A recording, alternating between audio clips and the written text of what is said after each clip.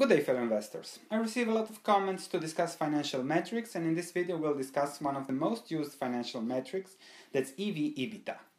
We'll discuss a bit of history, where does the metric come from, we'll discuss how to calculate it, we'll discuss what are the issues in the calculation, and then we'll discuss the pros, the cons, and various opinions about the metric. Let me quickly start with the importance of EV/EBITDA, how commonly it is used, and then we'll go on to the calculations. A recent research from Pinto from the CFA Institute on 2,000 respondents found out that 92% of analysts mostly use a market multiple approach, from a price-earnings ratio, from valuation ratio. From the market multiple approach, most of them use, of course, the price-earnings ratio. You put the price-earnings ratio everywhere, but the second most used metric is enterprise value to EBITDA.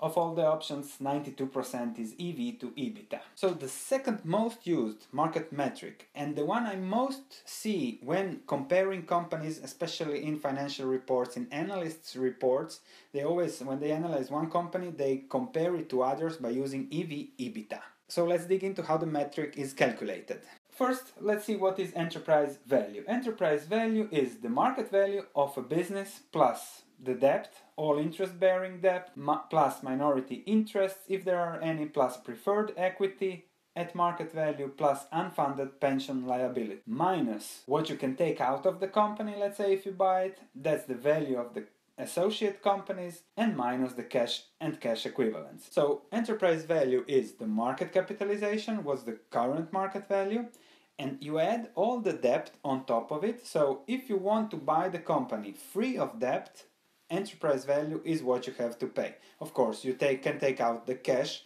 and the value of stocks and similar things that the company owns. So if you want the company free of debt, without the excessive cash, that's enterprise value. A quick example on Apple's market capitalization, 794 billion, minus cash and cash equivalents, accounts receivable, receivables, other current assets, I also took that away, minus long-term marketable securities, those are mostly treasuries in the case of Apple, plus, in this case I put all the debt there. You can discuss, should you put payables, should you put that and that. So my calculation is enterprise value 724 billion. And now it's very debatable what should be put in, what should be deducted. It's a metric invented by somebody. So what somebody said, that's used. You can agree, you can't agree. So these calculations will always be debatable and therefore should be approached in a flexible way. You should calculate your own EV by using always the same method on all stocks, and then you know it's comparable. If you look it from various data providers, it will always be different. So the point is, if you want to buy Apple now, you need to have 724 billion, and then you can have it free of debt, and it's your company, without, of course, the premium. But that's what enterprise value shows. Now, let's go to EBITDA. In order to calculate EBITDA, you have to add interest, taxes, depreciation, and amortization to net income.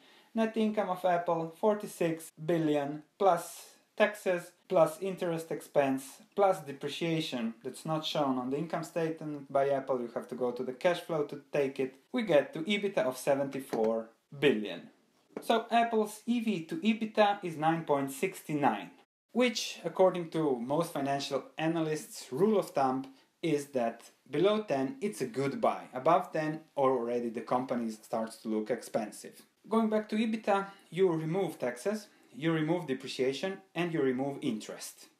The rationale behind those things is that you can remove interest because that's up to the management how they want to finance their business. They can issue equity, they can take loans. So in order to see how the business is doing, you remove interest. Depreciation, some companies have more depreciation, some companies have less depreciation. It's not a cash expense, so some say, oh, you can remove that from the calculations.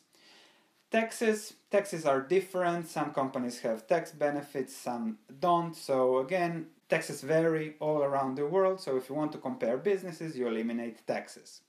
So practically what you do, you have net income, and now you have at least something that's double or triple or quadruple. So when you show your results, if you show EBITDA is much higher than net income. So in Apple's case, net income is 46 billion, EBITDA is 74 billion. Which number sounds better? EBITDA.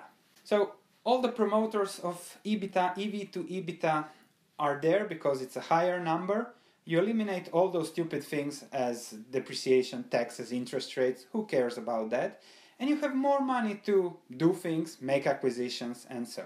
Now, the cons. The cons of EV and EBITDA measures are the following. You can manipulate it. It's very volatile and it skews the focus from what's important in creating shareholder value. Let me show you a few examples. For example, a company with market cap of 1 billion, no debt and EBITDA of 50 million has an EV-EBITDA ratio of 20. A manager can take 500 million in debt at an 8% interest rate and invest it in a business that has a 10% temporary EBITDA yield. That's a risky business. After the year, the company's EBITDA is now double, with an enterprise value of 1.5 billion. The new EV to EBITDA ratio is 15, which is much better than the previous 20. So according to the general analyst community, that would be an improvement and the manager would get a bonus. What did the manager do? He practically multiplied by 10 times the risk of the company. In the next recession, what will happen? The EBITDA will get lower, there will be no money to pay the debt, and the company will go bankrupt. The problem is that when you take debt, you acquire a new business, Wall Street banks make provisions because they arrange the deals. They get the fees from the acquisition. The more merger and acquisition activity, the more Wall Street banks make money. And EV to EBITDA measures have been used since the 1980s, the time of the leveraged buyout eras, when every company was buying out somebody else in order to leverage the buyout, sell it at higher price to somebody else, and we all know how that finished. 20 years later, we had again the 2007 crisis, where you look at EBITDA, yes, I can buy that, I can package that, subprime, nobody cares, interest, nobody cares, and then we had the financial crisis. And then Wall Street, that uses EV/EBITDA, was bailed out by the government, thus you, the taxpayer.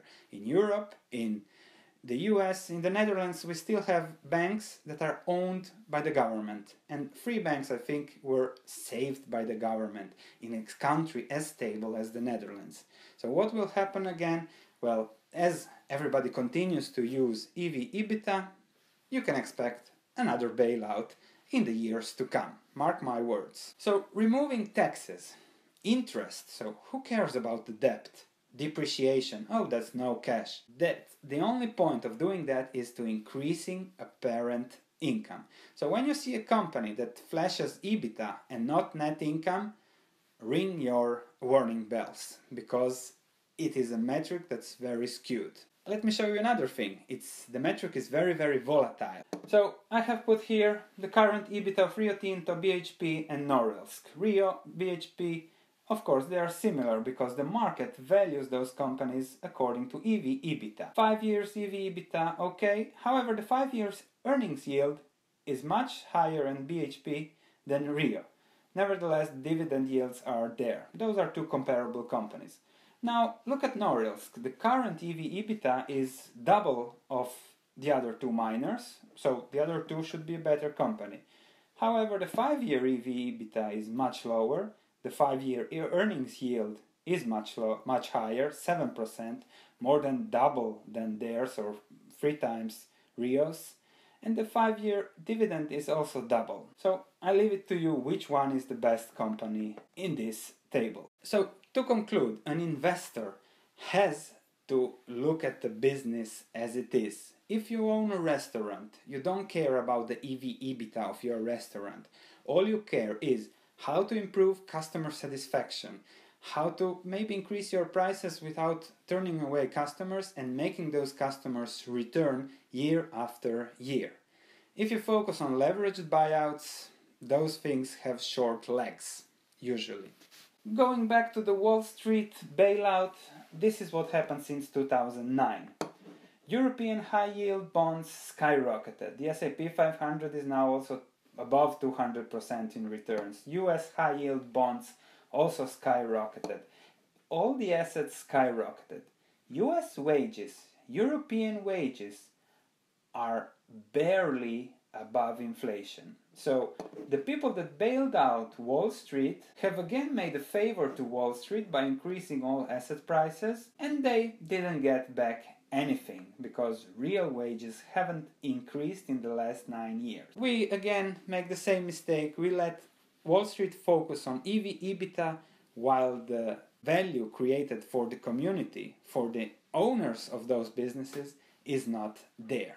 So this is my opinion. I will conclude with Buffett and Munger's opinion. I think they are better investors than I am, so let's see what they have to say about EBITDA and EV/EBITDA. At the last Berkshire shareholder meeting, Buffett said that depreciation is an expense, and the worst kind of expense. This is because depreciation makes you spend the money first and record the expense later. Buffett continues by describing EBITDA as a mass delusion, but he understands the logic behind it, as by eliminating some expenses, valuations become higher, which is in the interest of Wall Street, especially if you are paid from the amount you manage, not on the performance. A misleading statistic that can be used in pernicious ways. Munger goes even deeper.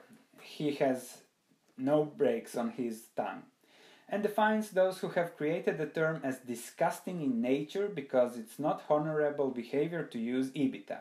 This is just flashing double earnings than what they actually are. To quote, "Nobody is in the right mind who thinks depreciation is not an expense." Munger closes his shareholder meeting discussions by saying that the usage of EBITDA in business school is horror squared. It is bad enough that a bunch of thieves, Wall Street, use the term, but even worse when business schools copy. So we have a proliferation of EV/EBITDA. However, I think it's useless. That the metric, okay, you can use it, you can look at what analysts say, but basic earnings, fundamental future cash flows that you can receive is what will make your returns, not EV/EBITDA. I'm looking forward to the comments, especially from the analysts watching the channel. How do you feel about what I said now? Will you continue using it? Are you pressured by your management to use it? So I think we can make an interesting discussion. Click like if you like the content, subscribe for more investment discussions, a bit different views than the mainstream investing community, but I think that's where the value is in this channel. I'll see you in the next video.